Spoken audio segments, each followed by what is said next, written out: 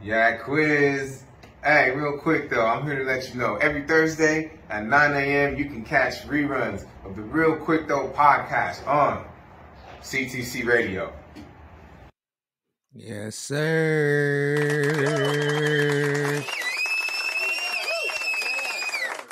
CTC Radio, the only radio station committed to the coast. That was Long Live Caesar with You to Love.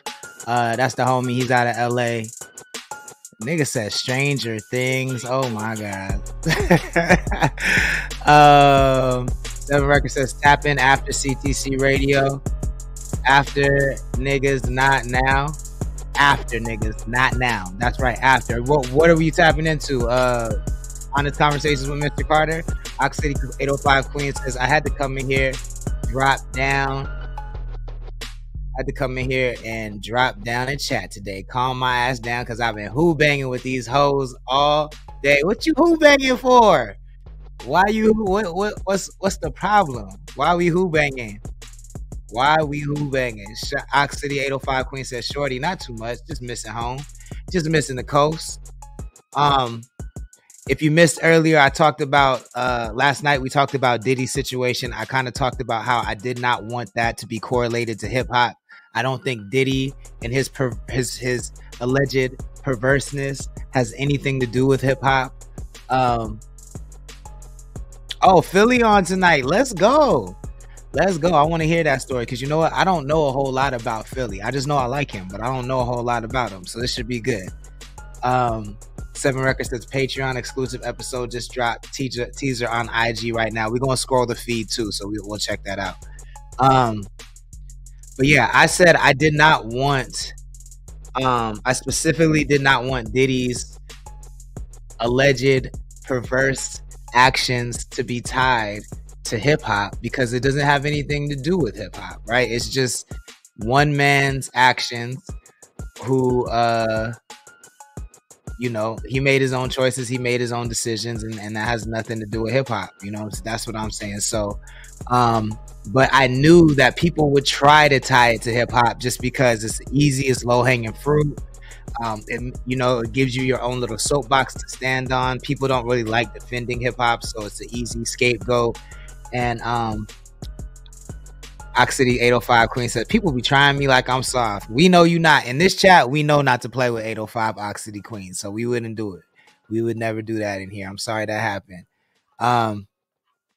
Seven Records said he decided to save his opinion for his platform. I respect it. I'm not mad at that. I respect it. He said, come this week so we could talk for real. We'll see. But definitely in October. I don't know about this week, but we'll definitely come in October. But look, so just to give y'all a refresher on what we talked about, let me go ahead and load this up so y'all can hear. And then there's a comment on the bottom that I already replied to, so I'll read you my reply, but then I just want to speak a little more to it on the air. So this is the clip from yesterday that we had been done by people trivializing this and reducing it to I'm gonna reload it. Give me 1 second. Shout out to ABG for the beat. Is not being gay. The crime is not being a 69 God. Despite what Kendrick might have you believe, the crime is ignoring people's autonomy and not getting consent. And I think that there's a lot of harm that can be done.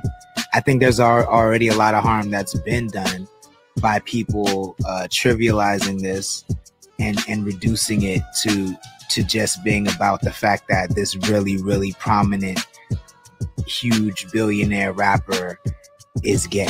You know what I'm saying? Like the headline that he had 1,000 bottles. Now 1,000 bottles of baby oil is, so y'all get it. So Spins 805, who's an artist out of Oxnard, I believe, hopped in the chat. He hopped in the comments and he said, this is the current state of rap music. There will be more involved. Rap music has no ethics and the listeners suffer because they think it's normal.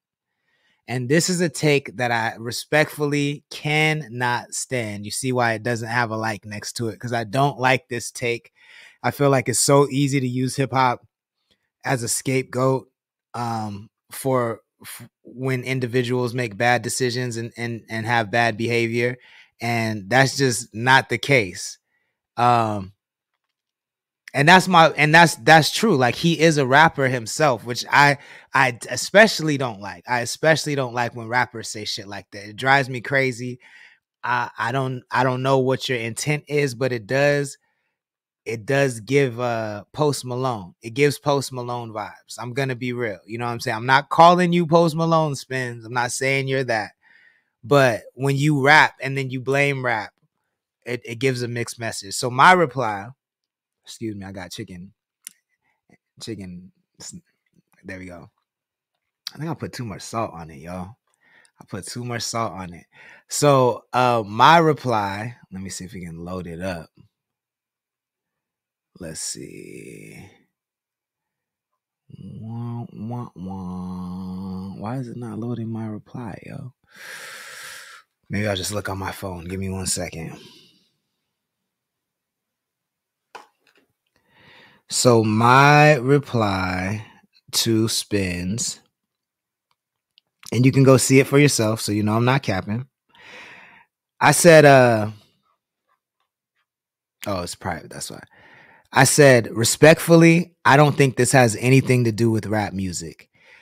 Diddy also claims to be a Christian, and nobody is blaming this on the churches when there's a proven history of sexual abuse within the church.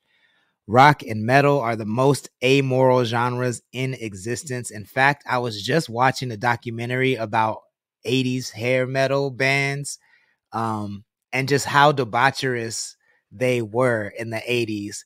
And it made me so mad because all I ever heard about growing up is how disgusting rap behavior is and gangster rap behavior is. And then I knew nothing about hair metal bands. I knew like who Sebastian Bach and Extreme were, and that's about it. And I've heard of Guns N' Roses. I don't know a lot about them.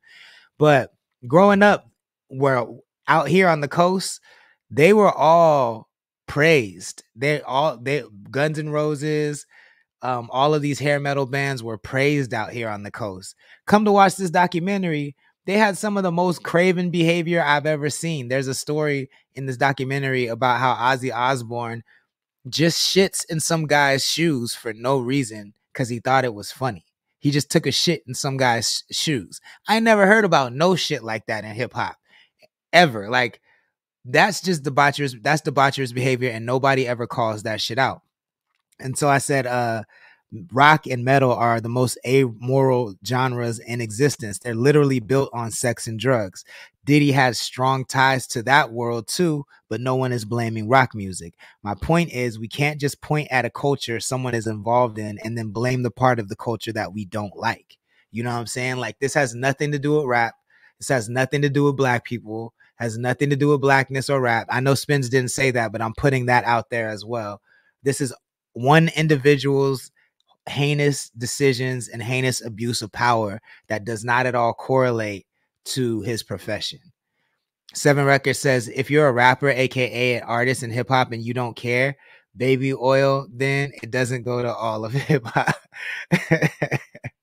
and I just like, yeah, that take bothers me. You know what I'm saying? Because it really is giving that you're trying to get brownie points. I'm not speaking to Spins' motivations. I don't know what his motivation is, but as it reads from the outside looking in as though like the brownie points are more important than the culture. And to me, the culture should always be first and foremost. Let me read that again. Seven Records says, if you're a rapper, aka an artist in hip hop, and you don't carry baby oil, then it doesn't go to all of it. Exactly. You feel what I'm saying? Black Truffle TV says it can be looked over because of how it's delivered.